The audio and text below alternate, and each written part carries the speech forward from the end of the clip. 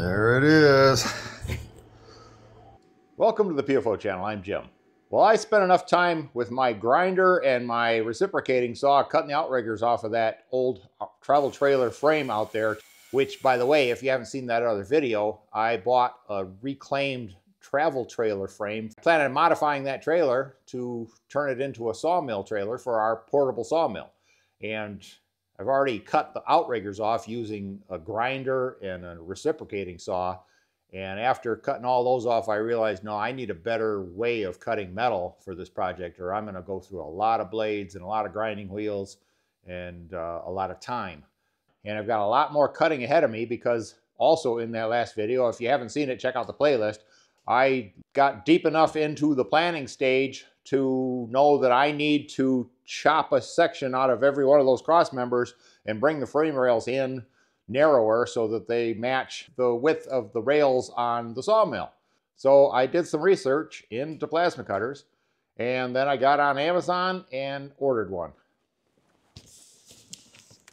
And I can't wait to get into this box and have a look at it. I have never touched a plasma cutter before. I already have an air compressor that I think will be up to the task. It's a 27-gallon, 5 horsepower, 8.2 CFM at, can't read it from here.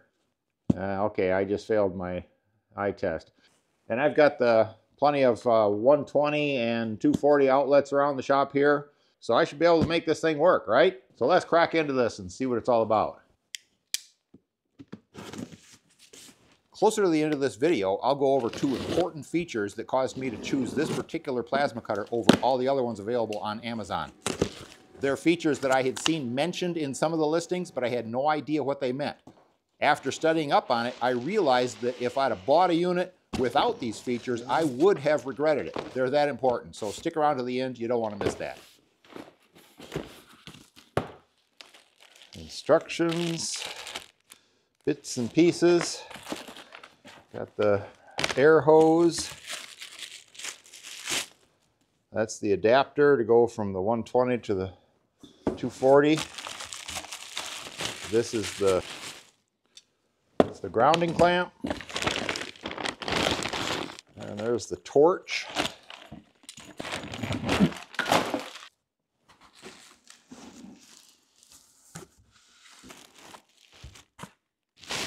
And there's the plasma cutter itself. Some warnings. Supply pressure should be 35 to 45 at 110 volts and 45 to 60 at 220 volts. So that air compressor looks like it'll be well suited to this. All right, I think I was going to just start plugging things in, but I think the next most prudent thing to do here would be to crack open the instructions. These are all the safeties and cautions. I'll read all those safety things. I'm just not going to bore you with watching me read them. On the back here, you can see it's got the push to connect to attach the air hose. And that's the typical combination pressure regulator and air filter and condensation trap. It has a push to connect on here, but it doesn't have one on here. So I will have to come up with that somewhere. So I'll need a female pipe thread to whatever this barb size is. Yeah, that's a 1/4 inch NPT air connector. This is my clamp, grounding clamp. You see the little indexing nub that's at the 12 o'clock position right there? That has to go into the matching notch, which is on the 6 o'clock position on the front of the machine. 1/4 turn, and it's tight.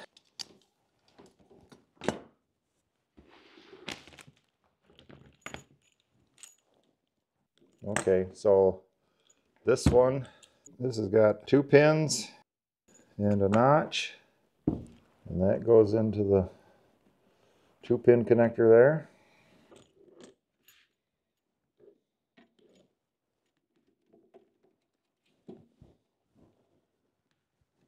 Looks like this ring connector is going to go onto this. Okay, there's 2 washers. So I'm going to put that under a washer and over a washer. That's the arc start, it's labeled.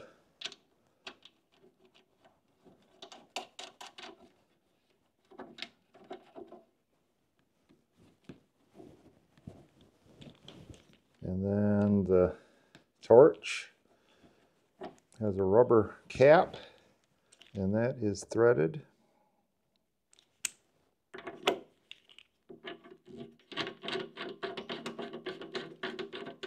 So that must be where the air comes through. Oh yeah, yeah, that looks like it's the air and a ground is probably over here. So this is our hot, this is the ground and the air. Put this on there. That's just a push fit.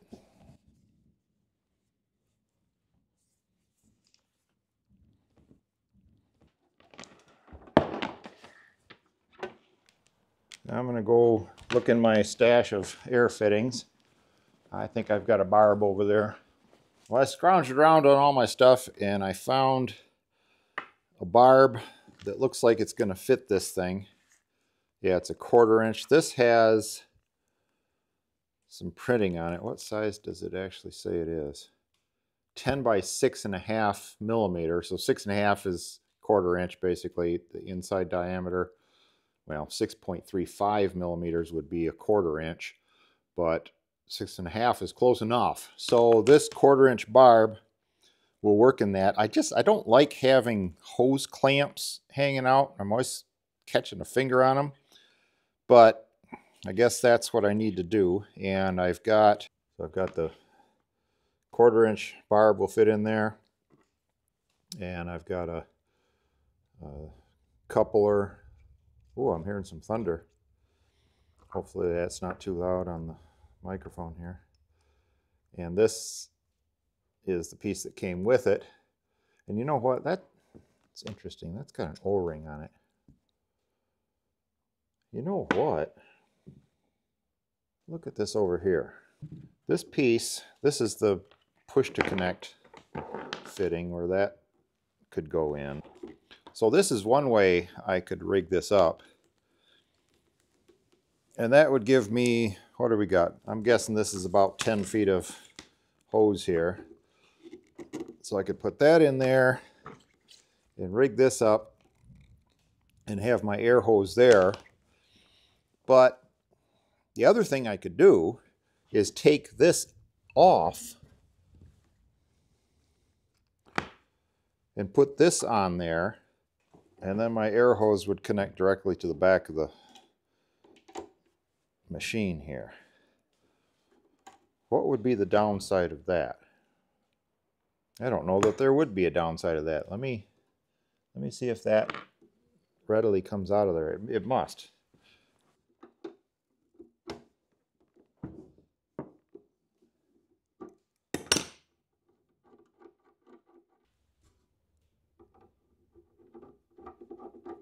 And that's why this has an O-ring on it. If this thing was intended to go into something like this for the other end of that, it wouldn't have an O-ring on it, would it?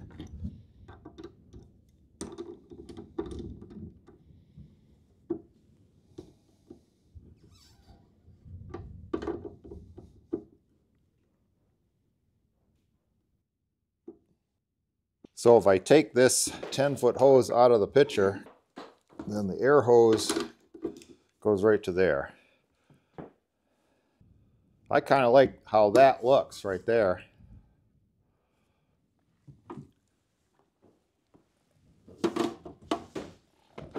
That air hose isn't particularly cumbersome. It doesn't negatively affect the flexibility of being able to move this thing around.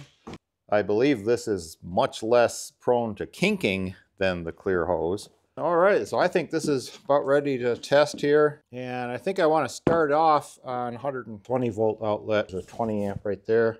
Got to get this protector sleeve off of these prongs and put this adapter in there. It's kind of a stiff fit.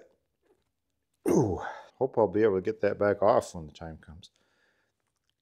Ew. Yeah, it's a nice tight fit though. All right. I'm going to slide down a little bit here. Make sure this is in the off position.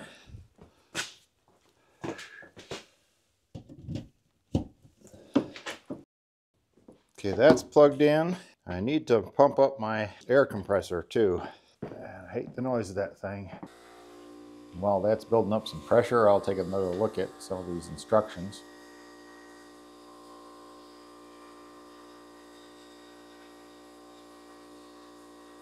The back turns it on.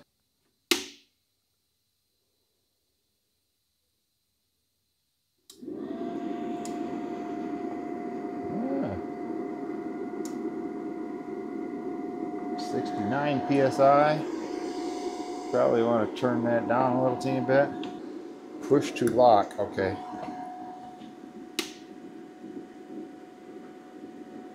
62, 57, 56. So the pressure regulator is working just fine. It detects the 110 volts automatically. Wonder if there's anything in here that says anything about the thickness of metal and what you ought to be cutting to. I probably ought to read up on all this, shouldn't I?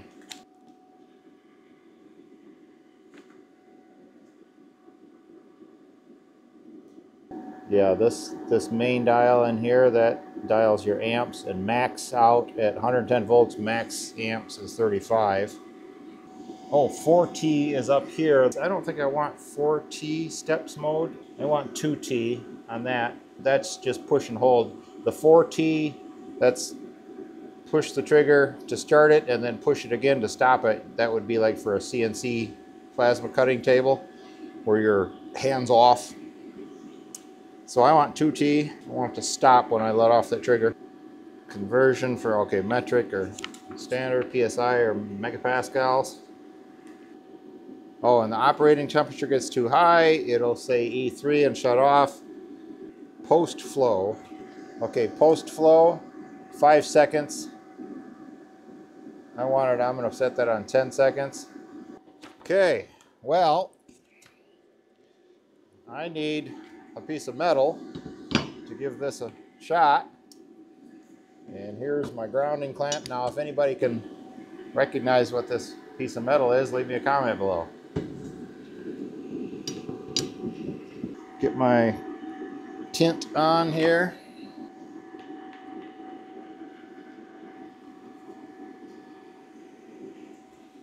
Right. Let's strike an arc.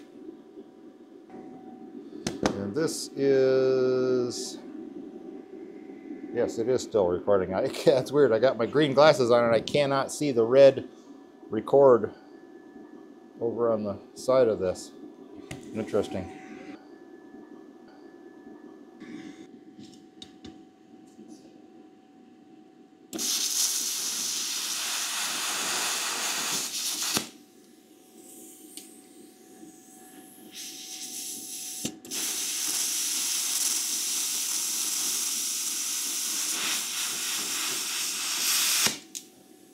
Wow. Yeah, that's cool. And these tints are good because I don't have a blind spot in front of my eyes right now. Oh man, that is cool.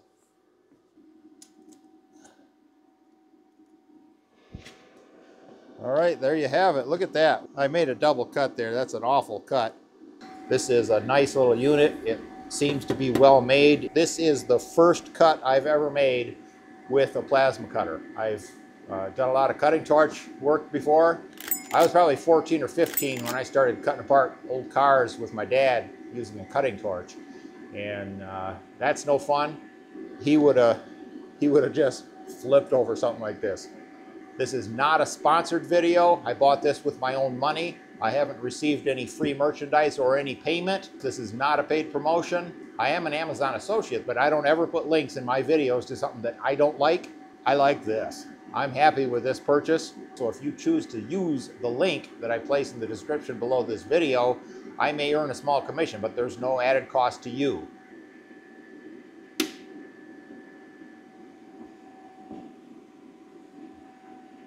It's got quite a strong cooling fan in there too.